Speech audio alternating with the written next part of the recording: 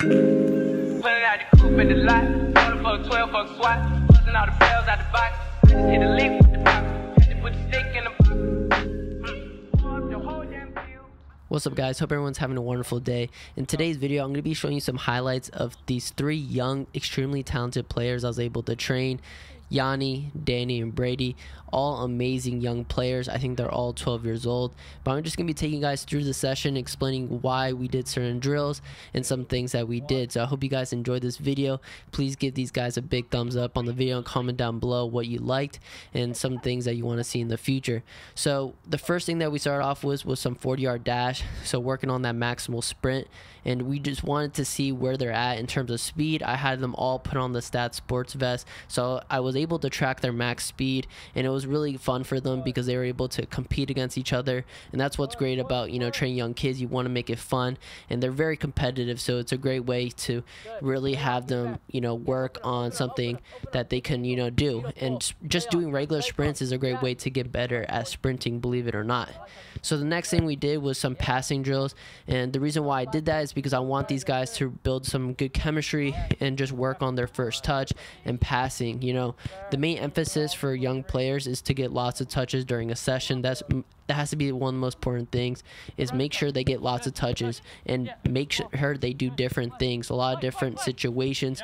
So doing the basics, start off with the basics and then end it with some more game realistic stuff that they can apply into their games. But at the end of the day, these players are very young, so for them is having them play as much as possible, having them get as many touches on the ball with both feet, with all different parts of their body, making sure they use their laces, the instep, their thighs, their head, their shoulders, and etc.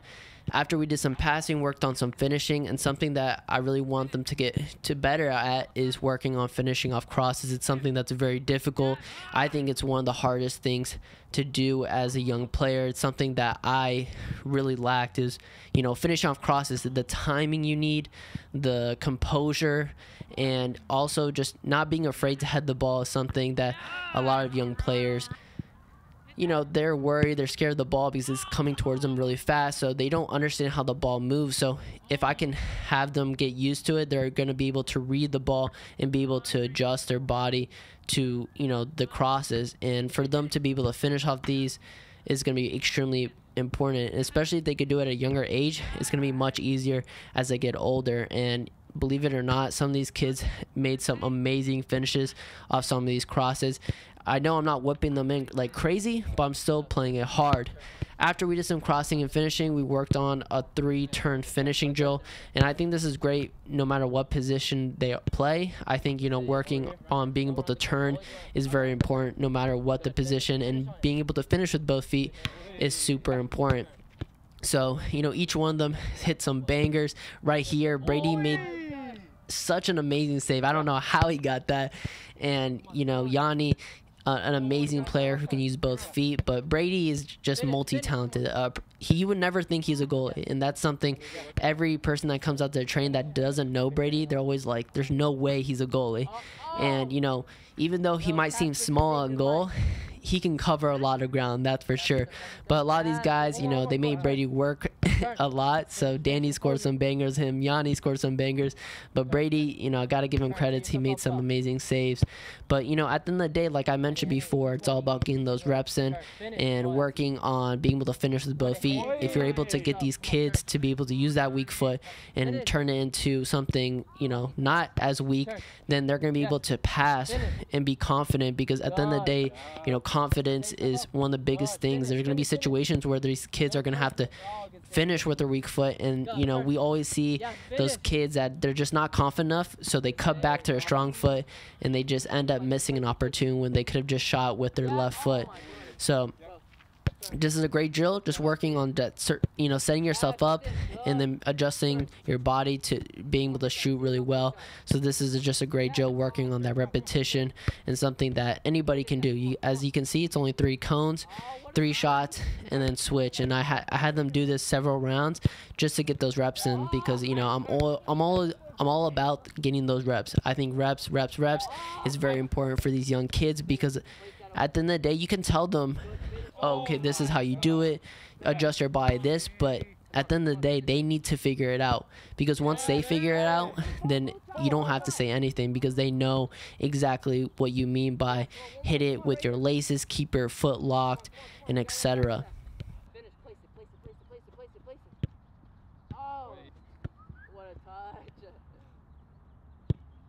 Oh, good save. And one of the last drills that we ended up doing was I think a 4-shot finishing drill, and this was really good, working on setting yourself up for multiple different shots at different angles, working on that left foot, working on turning, working on so many different aspects of your game.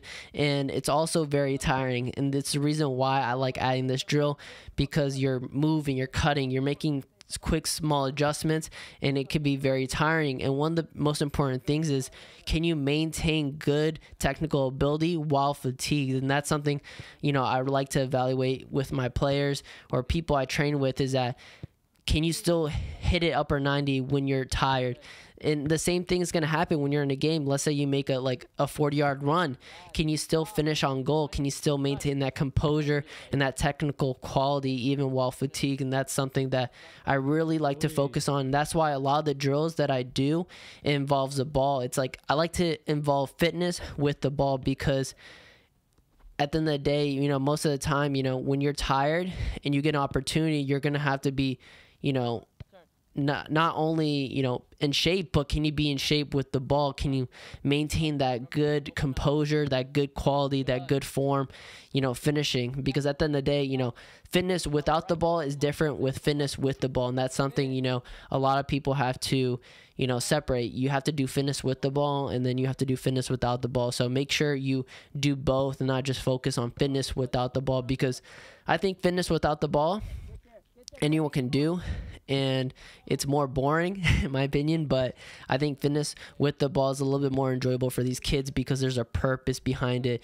You know, you're getting lots of touches, you're finishing, and at the end of the day, it's a little bit easier to kind of forget about it, but it's still going to be very tiring. But thank you guys for watching today's video. I hope you guys enjoyed it. If you did, please leave a like and comment down below what you guys liked in this video, if you agreed on anything I said.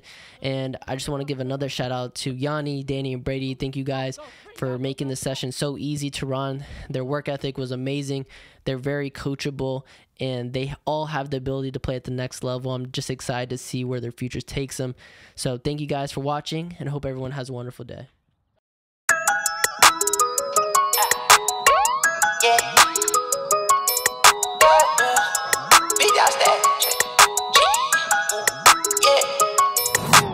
Big dog status, I'm a big dog vet. I pull up on the block in a big Corvette. Ride around the city with a stick all black. Try with a stroke, we win. What's up, guys? I'm here with the young legends here. Some new guests. We have Danny, Brady, and Yanni, and Juan. So we're gonna get these guys' thoughts on training today. They all did an amazing job, and we're gonna introduce our new special guest, Danny. How was today's session? Welcome. Oh, What did you think? it was good. I think by the end I was better. For sure, definitely. Did you have a good time? Yeah, it was fun. Yeah. What was your favorite drill? The one at the end that we were doing. Actually, no, the crossing one. You like the crossing Yeah, and I like finishing? the crossing. What position do you play? I play kind of all over. Yeah. Yeah, like. And is that your favorite team? I see Man City. Is that your favorite team? I don't know. Maybe change. No, but thank you, Dan, for coming out. Amazing job as always. It's great having you out. Hopefully I can see you in the future with Brady, scoring goals on him. Now we're gonna get our next special guest, Yanni. Welcome. How was today's session? What do you think of it? And what was your favorite drill today's session? It was good, and I also like the crossing. You like the crossing fishing? What position do you play? Winger. Winger? Awesome, man. Well, keep up the amazing work. And now we're gonna get Brady, the guy who talks too much. That's me? Brady, how's today's session? I'm sponsored. Oh, STATSports? My favorite part is what you said. Yeah, what was your favorite part of today's session? I like the end and the crossing, because I got to play goalie, and I saved so many good shots. Yeah, and they scored a couple good goals on you, right? Maybe. Yeah. Undisclosed information? No comment? I also had that good save, though. You know, we talk about that one. Yeah, it was a really good save. Yeah, So, world class, honestly. That one good save. Just that one, right? It was just one? Yeah, only one. No, it was a couple. You made my shots look better. Oh. See, he kept on hitting it to top corner. Yeah, you did. There's a couple. The ones that you couldn't get to, you hit it top corner. But yeah, great stuff, guys. Yeah, Amazing thank job. Let's get a. Sponsored athlete, if you're wondering. Oh, STATSports. Trusting Oh. Is he wearing a sports bra? It's like $300, if you're wondering. Yeah. I know. So yeah, great stuff from these guys, and we'll see you guys later. Wait. Let's get Juan's thoughts. He's the one that helped out today, so thank you, Juan. Yeah, today's session was great.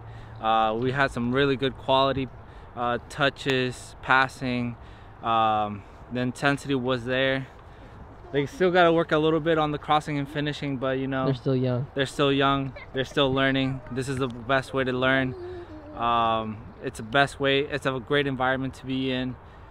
The quality of these players were by far great. They are very technical. They have really good skills, and hopefully they can keep getting better coming out over here. For sure. So great stuff. Thank you for coming out, bro. Thanks for letting me have. Or let me have. Thanks for letting me be here. Hey, yo, guys, like, subscribe, comment if any. We'll see you guys next time.